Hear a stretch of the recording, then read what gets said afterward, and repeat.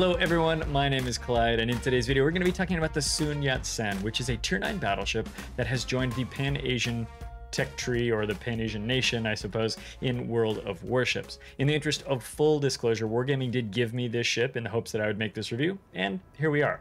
So how do you get a Sun Yat-Sen? Well, the best way to get it is to go to work and get yourself a paycheck, and then you'll be able to buy one for doubloons. So far, the ship is only available for doubloons, and it costs 19,300 of those little bad boys. Now, there is, of course, also an Admiral pack, which is more expensive and comes with a bunch of extra stuff, but that's really just for fancy lads and ladies. So if you're a fancy lad or lady, I guess you could buy the Admiral pack.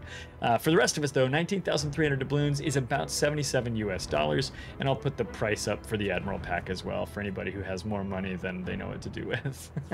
There's another way, of course, you can get your greasy little mitts on an SYS, and that's by going over to the Clyde Plays Discord and entering to win one. We'll give one away about a week after this video goes live, and so you can go over there, and we've got a little channel called #giveaways. You can jump into the giveaways channel and enter to win for absolutely free, but you got to join the Discord. Maybe you're not a Discord person, that's fine, you don't have to join it, but if you do, you could possibly win this premium battleship. For those who are new to the Hot Take series, you might be asking, what's a hot take? Well, Hot Takes is basically a series where I take a look at new ships that are coming to World of Warships, and for each Hot Take video, we take, I've said Hot Take a lot, but for each one of these videos, we take a look at the ship's capabilities, we compare them against its peers, ships of the same class and tier. We rate the ships on a scale of 0 to 5, with 5 being the best, 0 being absolutely terrible, and 3 being kind of average. Sound simple enough? All right, let's get to work.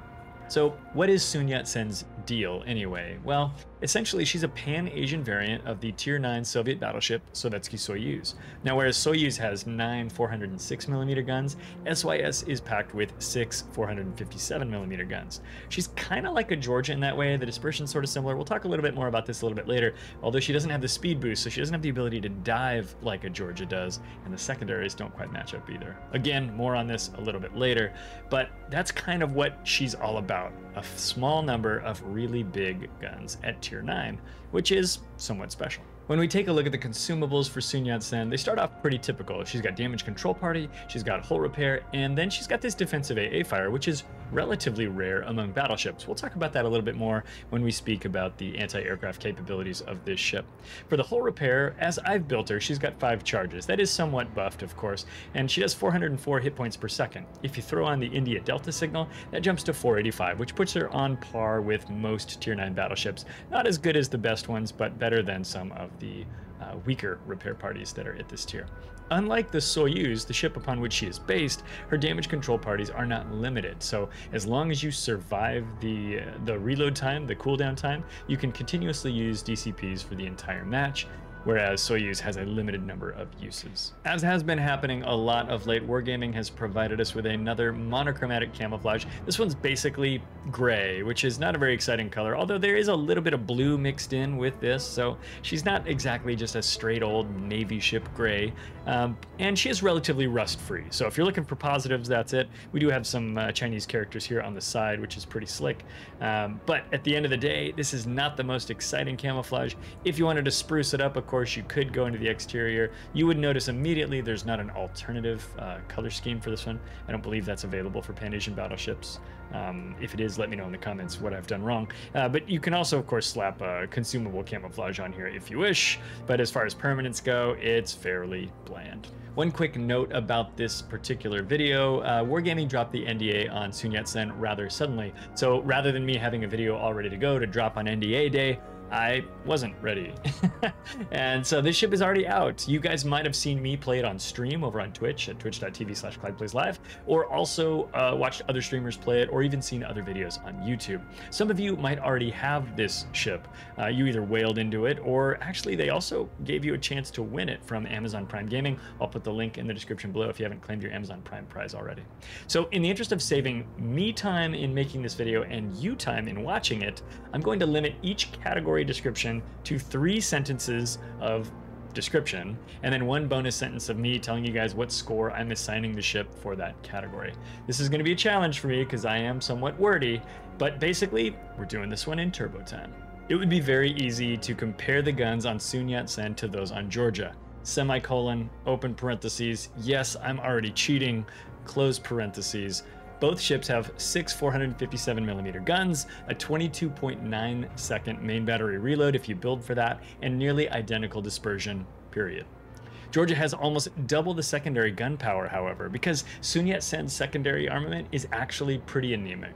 There were times when I really loved SYS's main battery, and you'll land some incredible citadels with these guns, but they are somewhat inconsistent, with overpens being relatively common when you're firing at any kind of target.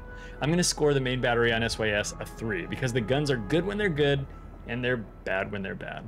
Sun Yat-Sen is 9th out of 31 Tier 9 battleships when it comes to hit points, and she has decent armor, at least when she's bow into enemy ships. I found myself wanting to get my back turret into the mix in order to be able to put all 6 shells down range, but doing this exposes her side to your enemies, and some of them are going to take advantage of that weaker side armor. Sun Yat-Sen's concealment is nothing to write home about either, so you'll want to use islands to isolate yourself from fighting too many ships at once whenever you can. For survivability and concealment, I'm going to give SYS a 3. Sun Yat-Sen's AA DPS is rather low, honestly, but she is one of only 3 battleships at Tier 9 that has a defensive AA module. She does get 3 uses of that def AA module, and that boosts her AA DPS by 150%. I recommend that you plan to use all 3 of them, just like I used all 3 of the sentences that I allowed myself to speak about this category. I'm going to give Sun Yat-Sen a 3 for anti-aircraft capability. Sun Yat-Sen's ASW airstrike is exceedingly average. She has the exact same range, depth charge count, and damage as Georgia, Iwami, Izumo, Iowa, Soyuz, and probably most of the other Tier 9 battleships as well, open parentheses, with the exception of Jean Bart and Musashi, which got nerfed by having really short ASW ranges, close parenthesis. Boringly, I am going to give SYS a 3 in this category as well. Sun Yat-Sen doesn't really get around very well, so for maneuverability, she's probably not going to score too great. SYS is the 27th ship out of 31 when it comes to top speed, and although her rudder shift is tied with Soyuz for second best, her turning radius is 25th out of all Tier 9 battleships, so it's like you turn the rudder really fast, but who cares? Because your turning circle is enormous.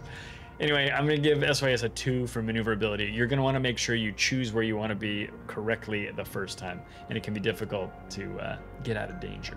SYS is really easy to play because the ship is a blunt instrument, semicolon. There's nothing complicated to figure out or to learn how to do. She doesn't have Georgia's speed boost, which can actually be a death sentence to those who misuse it, but she also doesn't have any sensors, she doesn't have any secondaries to speak of, and she doesn't have any torpedoes. She's just a battering ram. The trickiest thing you have to sort out with SYS is when to hold your shots to reduce the chances of dispersion ruining your shots, and maybe, if you do it a bunch of times, your whole game. I'm going to give SYS a 3 for ease of play because while she is simple, she doesn't make it easy for you to make big plays, and there's also like no special sauce that enhances your game impact either. You've got to earn everything all on your own. When it comes to fun, Sun Yat-Sen was really hot or cold for me, semicolon. I had some really fun matches in this ship, lots of pizza parties and huge salvos, not all of which, of course, I was lucky enough to have recorded. I also had some games where I was getting consistent overpens with salvos of about 2,600 damage just over and over and over again, and this was really frustrating. I will say that when the 457s are working, they are fantastic, semicolon, and with Musashi and Georgia no longer readily available, this is the only Tier 9 457mm battleship that you can get in the game, and 457mm battleships are really fun at Tier 9. For the fun category, I'm going to give SYS a 4 because I'm choosing to only remember the good times, but let it be known, some games she's going to feel like a 3 or maybe even a 2. Will the SYS become a staple of competitive modes? I mean, no, I don't think so. Not only because Tier 9s are not a tier that gets a lot of competitive play, but I just think that people are going to trot out their Georgias, their Jean Barts, their Iowas, Duncans, Iwamis even, before they bring out this ship. I'm going to rate her a 2 in this category because I do think she could still be fun in ranked, but I recognize, of course, that ranked is the least competitive of anything that we could even barely describe as a competitive mode. For my commander build, I've gone with a fairly standard survivability tanky build. Now, I went with gunfeeder because with a 22.9 second reload, I can swap between my HE and my AP shells relatively quickly, as long as they're already loaded, and that I think is fantastic. Now, you could go with emergency repair specialist. A 3% improvement on either DCP or hull repair is going to enhance the return rate of those, the cooldown time, by about 2.4 seconds. And I just felt like being able to swap shells to a more efficient shell type was worth more than that 2.4 seconds for those two consumables. I've gone with Grease the Gears, although for a while I tried Vigilance. I don't usually run Vigilance on anything, and I wanted to experiment with it. I think Grease the Gears is probably the way to go. This saves you about 7 seconds on your turret rotation, which seems important to me, especially if I'm trying to get that back turret in play, which of course is a risky play, and you want to shorten that time as much as you can. We've got Adrenaline Rush, just to get your guns reloading faster as you take damage. Basics of Survivability is going to put the fires and floods out and get your modules back online faster. Emergency Repair Expert gives you an extra consumable of hull repair, which is great, and of course increases the action time by 10% on both DCP and hull repair. Concealment Expert is going to keep me sneaky. I think some players might not go for Concealment Expert on a ship like this. It only brings it down to 13.5 kilometers, but if I can go dark under any circumstances, I'm going to want to be able to do that. And then, of course, Fire Prevention. This is going to be a big, slow battleship that doesn't move very fast, and if you find yourself caught out and being flamed by like a Nevsky or a Haragumo, you're going to want as few fires on you as possible. No surprises for upgrades either. We've gone with Main Armaments Modification, which makes a lot of sense for a battleship. Damage Control System Modification 1 to just enhance the tankiness of this build. Aiming Systems Modification is going to help with the dispersion on these shells, which is decent, but with a 6-gun battleship, you want all of the accuracy that you can muster. This is part of that recipe. We've gone with Damage Control System Modification 2, again, reducing the effect of fires and floods. I've gone with Concealment Modification here. I mean, you could go with Torpedo Lookout or something, but I have a hard time not choosing Concealment in this slot for any ship type, and Sun Yat-Sen here is no exception. And then I've gone for Main Battery Modification 3. This saves us 12% on our reload time, and that's part of how we get down to that 22.9 second main battery reload.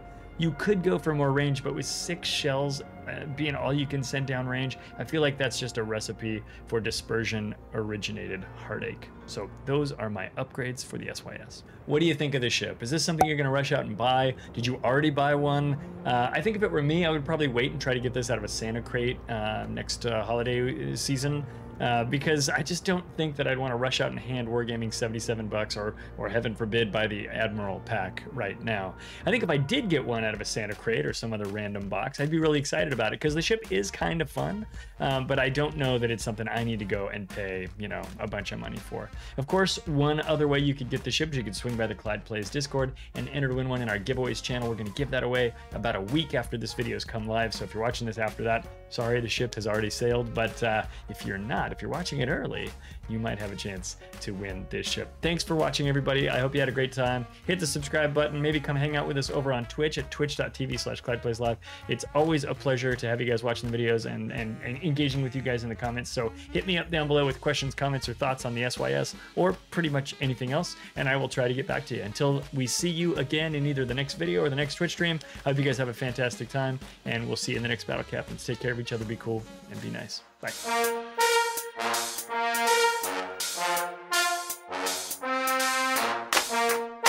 Whereas the Soyuz has 9 406mm guns. What is this boat called?